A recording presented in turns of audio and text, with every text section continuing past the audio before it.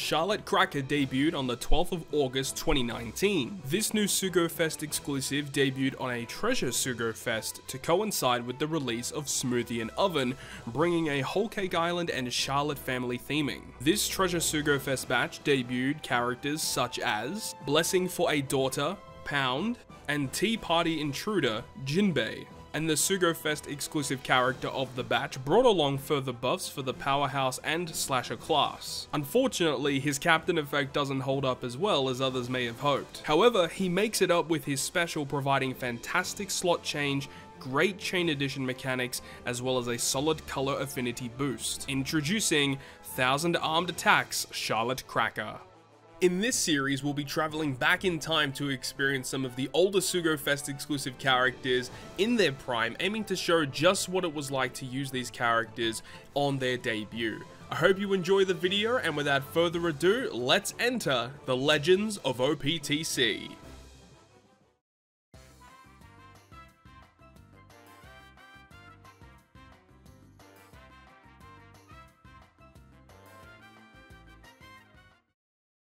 Thanks for checking out yet another episode of the Legends of OPTC, and this week we're going to go ahead and take a look at Legend Cracker, which is kind of like the continuation of the previous episode, as we talked about Sanji and Judge, who were solely focused around boosting the Powerhouse class.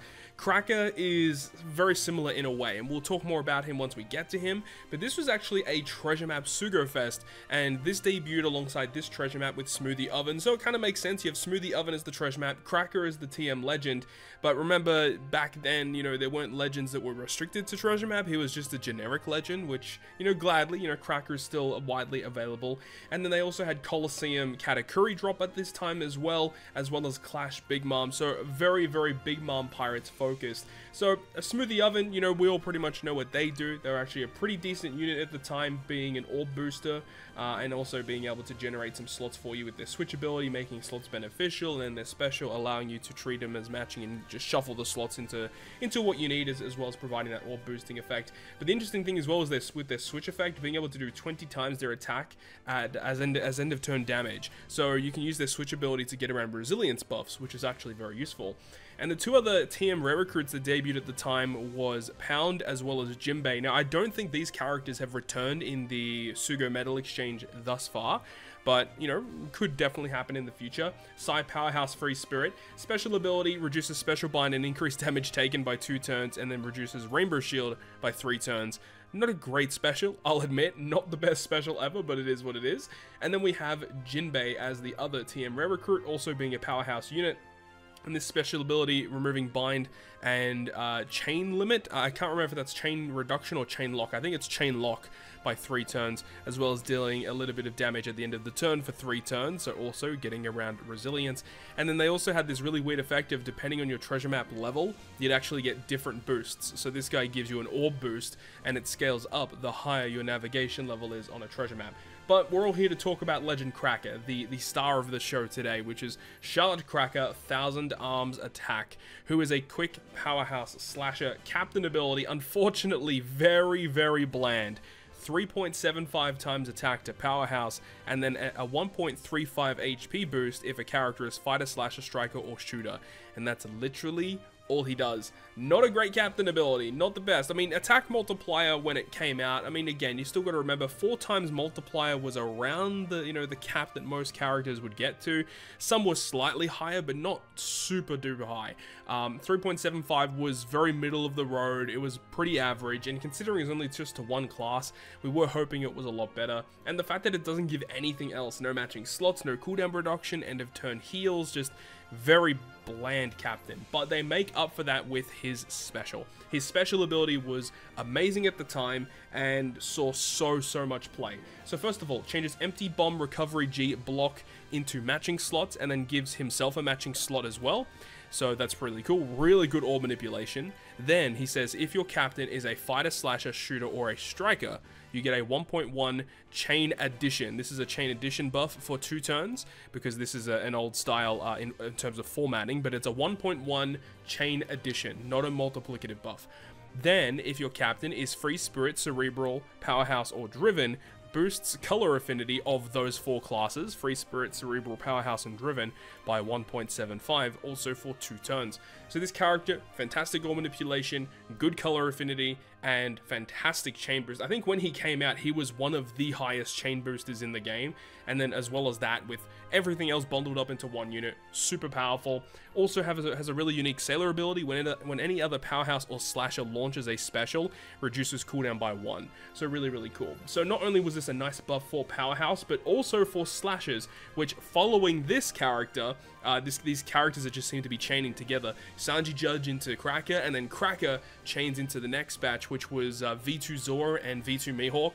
So providing lots of buffs to both Powerhouse and Slasher in this one unit. And also has a very powerful support effect that saw lots of play as well, removing chain coefficient reduction and chain lock for 3 turns, as well as providing a chain boost. Just such a good support. Like this support's been used a lot. Just a fantastic unit all around, and we're going to be showcasing him as a captain today, but make note that this character was definitely used more as a crewmate than as a captain. And now we're back at the wheel. We've got 3 different events to take on potentially today: Clash Judge, Coliseum Katakuri, and Coliseum Pika. We're going to go ahead and use Cracker as the captain, build a powerhouse focused team to beat one of these pieces of content. So let's go ahead and spin that wheel, and let's see what it's going to land on today. What are we going to land on? What's it going to be? Coliseum or Clash? It's going to be Clash Judge. All right, this should be a really exciting one to go ahead and take on. So let's go ahead and try and build a team to take on Clash Judge, which definitely has a couple of tricky stages for sure. So we'll see how things go, but Clash Judge shouldn't be a problem. Alright, so we're now in game with our man Charlotte Cracker, and this is the team that we're going to be using to take on Clash Judge. So a couple things to note: the Cracker that I do have is level 150, and it is Limit Break expanded. Now, I can't remember off the top of my head if Limit Break expansion was out at this point in the game, but you know, obviously level 150, it isn't really going to be a clean showing. At least he doesn't have the buffed abilities, because this is the 6-star regular version, not the 6-star plus, as well as Whitebeard being at level 150, and he does have a level limit break with a slightly buffed ability, which means that, you know, what you see in this video, it's going to be relatively close to what you would have seen back when all of these characters first came out. We've got Coliseum Neptune, Coliseum Cat Viper, and then Watatsume. Watatsume really can be changed out for just about anything, to be honest, but everything else has like a clear role in this team, and you guys are going to see exactly how we plan to take on this content. So without further ado, guys, let's go ahead and jump into it. Let's do it. And here we go. The tyrannical father Judge himself. So what happens as a preemptive attack again? I can't remember exactly what happened as the preemptive. He's going to shuffle our slot and then reduce the chances of landing on a matching slot. Yeah, that's kind of annoying. That's kind of frustrating. I remember on stage 2, there's some mobs on stage 2 we need to kill on the first turn, because if you don't kill them, they actually do a lot of special reverse mechanics, and we don't want to have to deal with that. Of course, first thing is first, we need to get cooldowns. Another thing that I didn't really mention as well when we're going through the team is we're using the Zunisha ship, and that's one of the other reasons why the Powerhouse class at this point in time was considered to be one of the best classes in the game, because this ship is so good. You know, obviously making it a lot easier to land perfects. It was like the highest ship attack boost you could get at 1.55, had a really good HP boost, and recovery and tandem slots are beneficial. All of those effects in a ship were so good, because not too many captains back in the day could make recovery and tandem beneficial. It wasn't very common like it is today. So the fact that this ship had all of these effects, it was just a power creep of ships. It was definitely considered to be the best ship in the game, at least in terms of power and the effects that it would apply to your team. Anyways, I digress. Let's actually get into clearing some content. Let's go ahead and do a little bit of stalling. Go ahead and kill that guy there. I think these green guys are the ones we got to get rid of, so we'll try and kill all these green guys first. I can't remember if this guy does anything bad, so I guess we're going to take the hit. Hopefully he doesn't do anything bad on this turn. He doesn't. Okay, perfect. We don't have many matching slots, which is a little concerning. So we're going to try and just, you know, shuffle some slots around. Maybe we'll get a little bit lucky. We pick up some more matching slots. So these guys in the back, you see these 3 quick enemies. These dudes, if you don't kill them in the first turn, they inflict special reverse. We don't want to have to deal with that, so we need to kill all of them in this first turn. So hopefully we can do that, and then we can just stall on the evolvers here in the front row. So let's get it.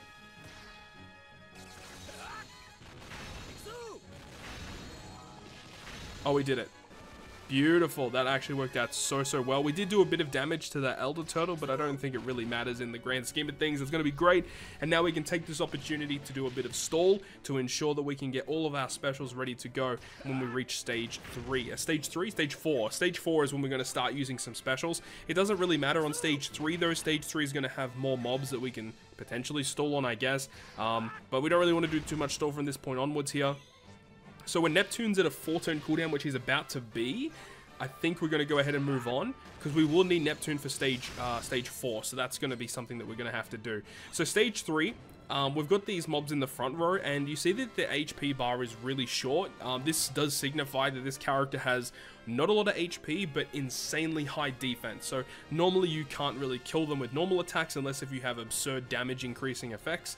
And then we've also got the seahorse, so we've got to make sure that we can kill him. So let's go ahead and kill the seahorse. We'll kill the guy on the 1-turn cooldown. I don't think we'll kill all of them this turn, but I guess let's see how we do. Let's get it.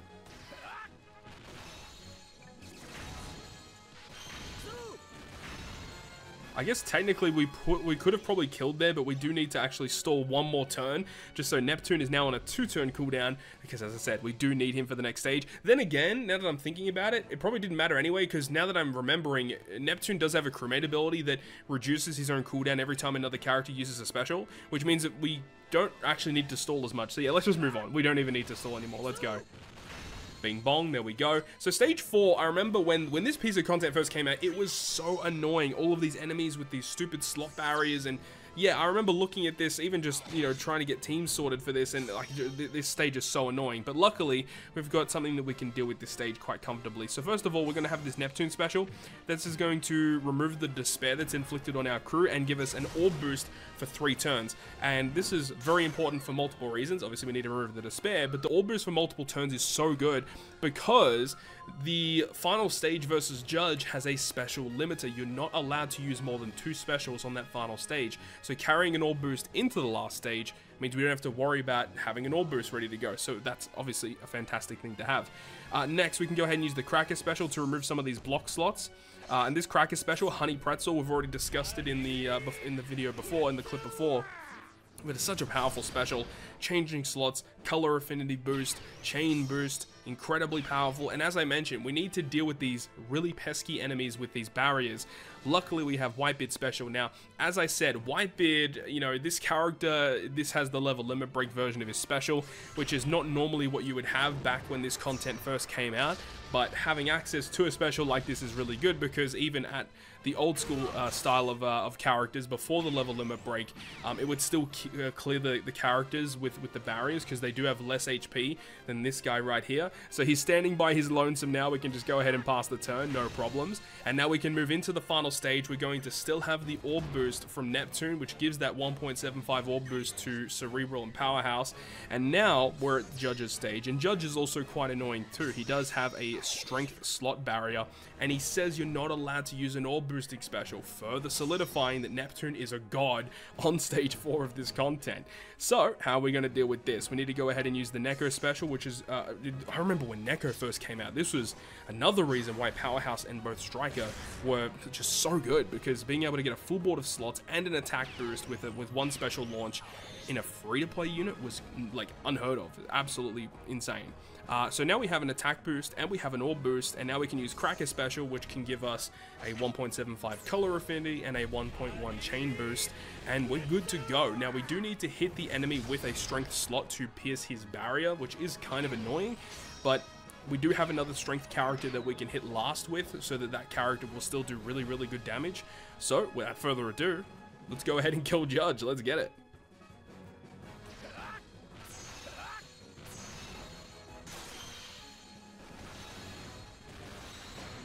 Boom, there we go. Getting the knockout with Neko as the final hit. We had Watatsume, but as I said, you know, Watatsume, he didn't really need to be on the team. You just, any strength unit that's Powerhouse that can kind of slot into that situation would work fine. Just so you have 2 strength units, 1 to pierce the barrier, 1 to actually do the final hit to do as much damage as you possibly can. Just a really fun team to use. So that is going to wrap it up from me. Thank you so much for watching yet another episode of The Legends of OPTC, and looking forward into next week's episode. We're going to be covering slashes once again. V2 Mihawk Hawk and V2 Zoro debut together in a really cool Sugo Fest, so that is exactly what we're going to be covering next week. Hopefully you guys enjoyed this video though, and if you guys did enjoy it, make sure to go ahead and leave a like, and if you want to stay up to date with all the content I post, including more One Piece Treasure Cruise content, make sure to hit the subscribe button down below. On that guys, I'll see you guys within the next video.